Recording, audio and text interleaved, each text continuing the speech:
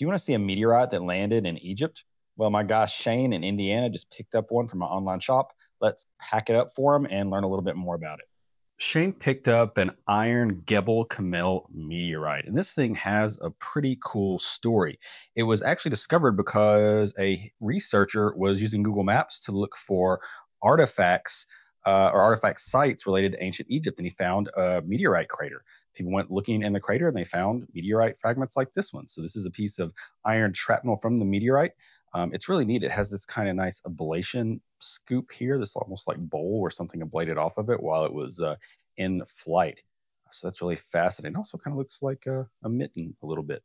This one has been cleaned, and some people prefer this look. I kind of like it, but there's also the more natural looking state. This is a different one here, and this has the patina on it that really kind of serves to protect it and just provide a really distinctive kind of earthen look to this interstellar object.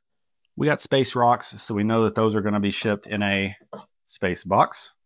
I'm going to grab a stand so the meteorite can be displayed.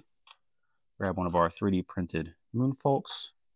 And let's also grab a couple of stickers for Shane. We'll grab this guy. Let's grab one of our Midnight Meteorite stickers too. Payload's all ready to go. Let's pack it up. Looks like we're almost ready to go. One more thing. From outer space to the deserts of Egypt, over to Georgia, and now up to Indiana, Shane, space is about to be within your reach. Hope you enjoy it.